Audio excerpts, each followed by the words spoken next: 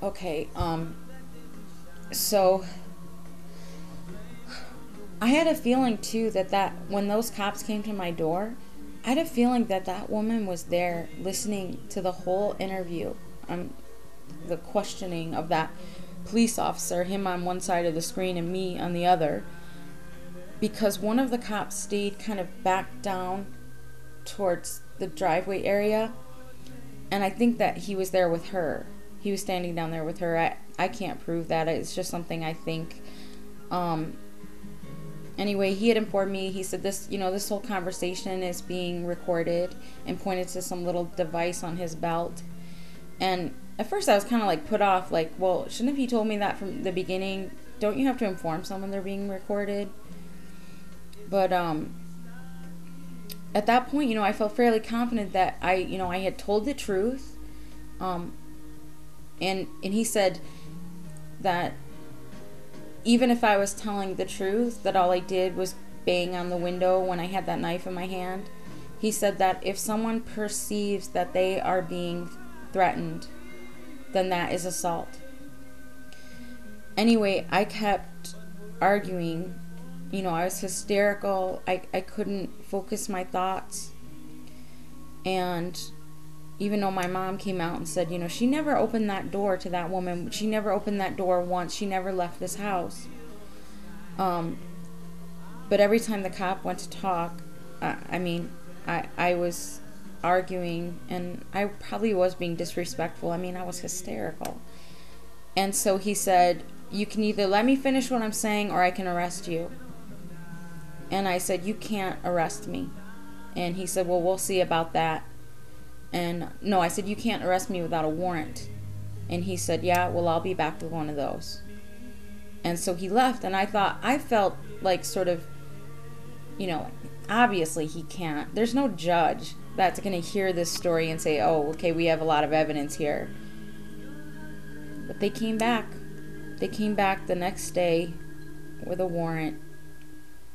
I was in the garage smoking, and my mom told the police officers that I wasn't home.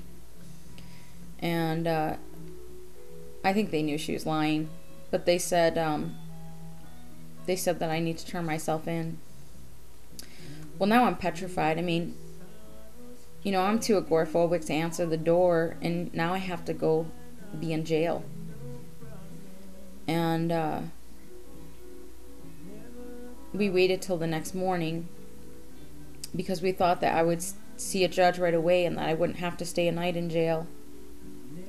And that was not true. So I spent 3 days in jail, and that was a horrible, horrible, humiliating experience. They were cruel, they were rude. At first, I was afraid to, because I hadn't mentioned any of my mental health problems that night when the cops first came. I started to think in my mind that if I tell them now, then it'll make her story seem more believable because, she's crazy. That's the kind of thing crazy people do. So when they asked me, when they were processing me, they were asking me if I suffer from depression or any mental illnesses, and I just said I suffer from depression. I try to make it sound as mild as possible without making my case look worse for me. And they asked if I take any medications, and I was like, oh, I can't remember what they're called. And I gave them my doctor's number. I said, you can call him. And the woman said, oh, look at that. This is my alarm. It's time to take my medication. Don't want to miss that. So the intake woman said, she said, look, you can either tell us what medications you take. She goes, otherwise, we're going to have to put you in solitaire, and someone's going to have to watch you to make sure you don't kill. She made it sound like it was like a threat. She's like, look, you either tell us these things or we're gonna make things worse for you. And it was just a horrible experience. I had some withdrawals in there because I did kind of lie about my medications, and some girl threatened me. I was pretty scared. And what else? So anyway, Dr. Sachs never made any phone calls to defend me, to say, yeah, I've been seeing her for these things. He really dropped the ball. He just totally abandoned me when I needed my doctor the most. My sister paid $8,500 for a lawyer who really did nothing. In the end, it was drawn out forever. They kept postponing the date. Excuse me, my medicine. They kept postponing the pre-trial or whatever they call it. So, for like 3 months, I was like so stressed out, worrying, am I going to go to jail? Because if they can arrest me for not having done anything wrong in the first place, I mean, it's not much of a stretch to think that they could put you in jail for a long time. And in the end, the police officers and the woman that made the accusation did not show up in court, so it was dismissed. So I have a lot of anger about that whole ordeal, because dismissed isn't not guilty. It's not innocent. And so now I have a record, and I didn't do anything wrong. That was a really horrible experience, and I bet a lot of people like me with the problems that I have similar problems. And part of my agoraphobia, I think, stems from the fact that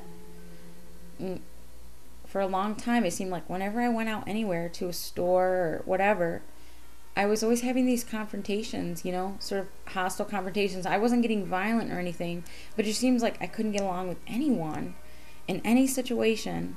I'd be offended or insulted, or I read things into things people would say that probably weren't there. And so I think that's mostly what the agoraphobia stems from, is just wanting to not have any trouble.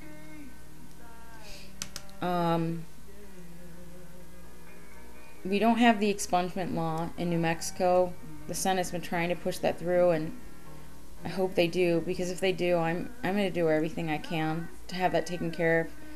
I can't believe how much anger I still have over that whole thing, and I really need to start learning some skills in regards to letting so much of the junk go. I'm hurting myself, Alright, well, I'm almost at 9 minutes, so I'm going to start another one.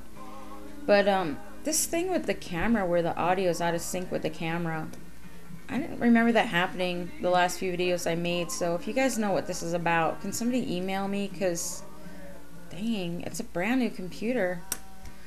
Alright, well, I'll be back in a minute. I really hope I am not talking to myself. I hope there is somebody watching these things, or I'm just going to feel like the biggest ass. Alright.